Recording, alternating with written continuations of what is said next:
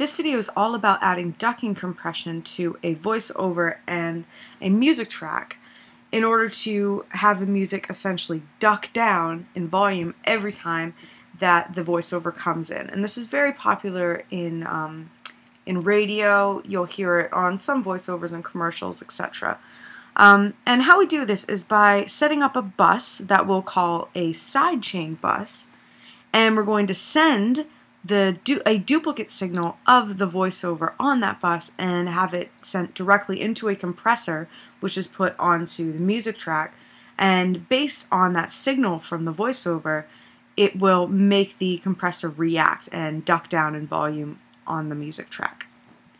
So in order to set this up, I'm in the mixing board window here. You can see I have a few voiceovers and two pieces of music. I'm only working with the girl voiceover first and then the music A, but we can copy these settings over as well as the guy comes in and the music B comes in as well. So if you listen to it without any sort of volume changes at all. Pouring rain and my son needs a chauffeur for his paper. I'm in my house. I can't really hear her. And I'm going to turn down this music just a little bit so you can hear a little bit of what she's saying, but you don't hear any ducking because we haven't set it up yet. Pouring rain and my son needs a chauffeur for his paper. I'm in my house coat and bunny slippers with his... So how we want to do this first is I want to set up some buses and I want to label them.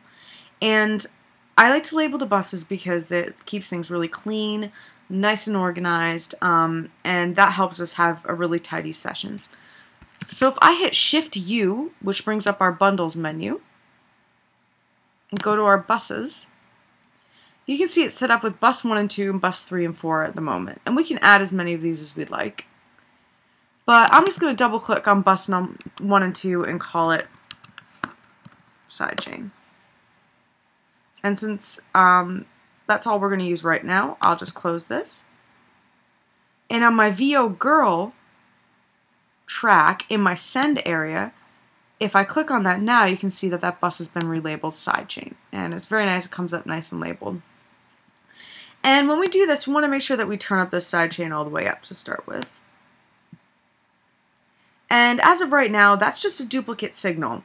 And we don't have anywhere for it to go yet, so we're not hearing this anywhere. We're just sending a signal, and we have to tell that signal where we want it to go. Pouring rain and my son needs a chauffeur for... So that signal is being sent, duplicate signal of the voiceover, and we want to send it into a compressor onto the music track. So let's put a compressor on the music A track. I'm going to use a solid bus compressor, but most compressors have a sidechain option for them, so you can use whatever one you like. And when this comes up, as you can see, it's your pretty standard compressor. And there's a spot right at the top here where it says sidechain. Pretty convenient. And we want to activate that so our sidechain is picking up our sidechain bus.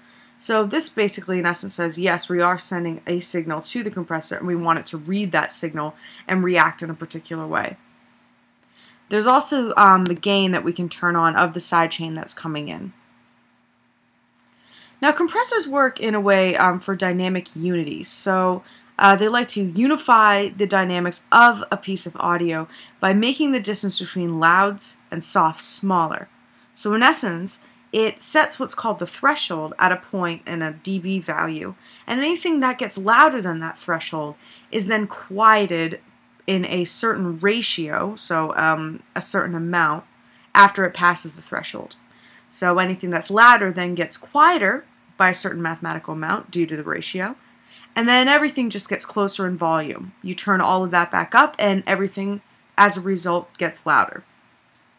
So in order for our ducking compression to work, we need to set our ratio, our threshold, and our release, which is going to basically tell the compressor how long it wants to hold on and how long you want the effect to last, until we hear it ducking down at a point that we're really happy with. So again, the threshold is at what dB value everything is going to go down in volume, and the ratio is going to be by how much volume it's reduced. So by a ratio of 4 to 1, it will be reduced by 4 times the amount of volume.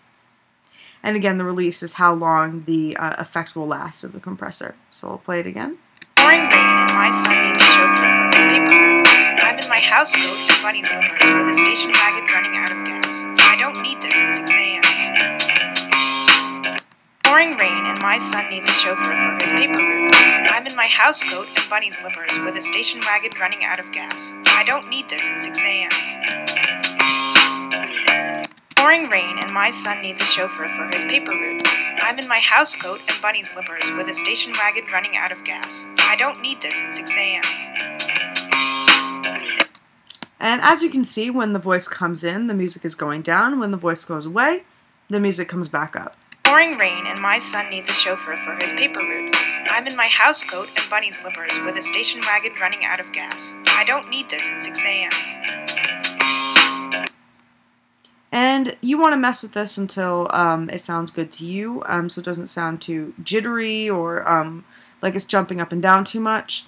And find a setting that works for you. And this same technique can be used in a lot of different ways. It's very, very common in electronic music.